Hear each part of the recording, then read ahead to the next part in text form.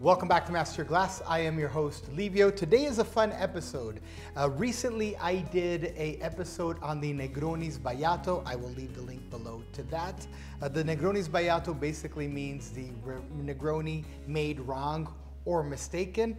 Well, today is about making corrections because this episode is about the Caffe Corretto. Corretto means, well, corrected.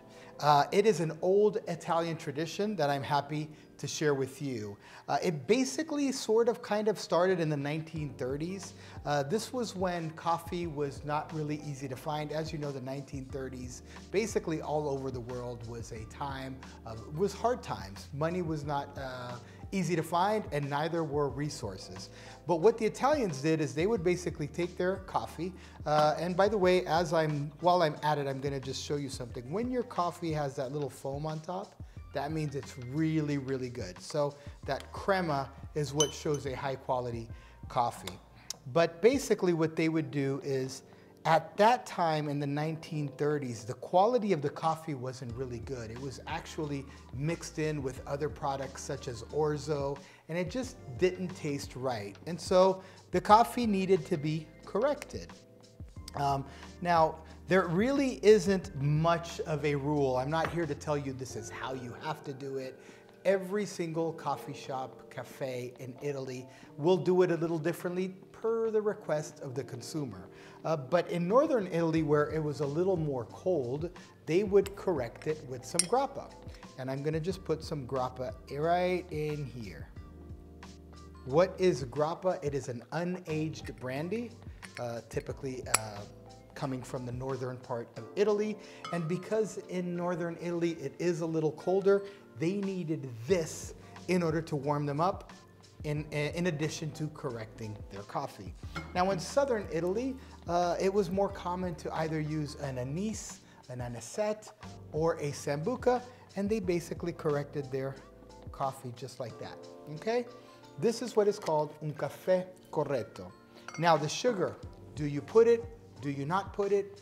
It's to the liking of whoever is ordering it. In my case, because the grappa is dry, I do like a little sweetness to my sugar. I'm gonna go ahead and put the sugar in the grappa version. No sugar needed in the anisette version because even though it's a dry anisette, it is going to kind of be a little sweeter. So I'm just gonna go ahead and give this a stir. Make sure I mesh that all in, especially over here on this one to your right to make sure that that sugar melts. Just like that. Okay. I'm gonna go ahead and try this one first with the anisette. And it's really, really, really good. A lot of people have an adverse liking to black licorice or anise style flavors. Try it in this case here because it's very different. It's not dominant, it's not pungent. It's basically just kind of enhancing and adding a little bit of freshness to what instead is a big, bold, dark beverage like espresso. Going on to this one here, I can see the difference. I can see how in a colder weather, I would want my Caffe Corretto with grappa because it's a little bit more bold. It's a little bit more warm. Now I'm gonna do something here. I'm gonna finish this for a reason. Back in the day, of course, Italians don't like to throw away anything. It is not a country that likes to be wasteful. Now I have some leftover sugar here.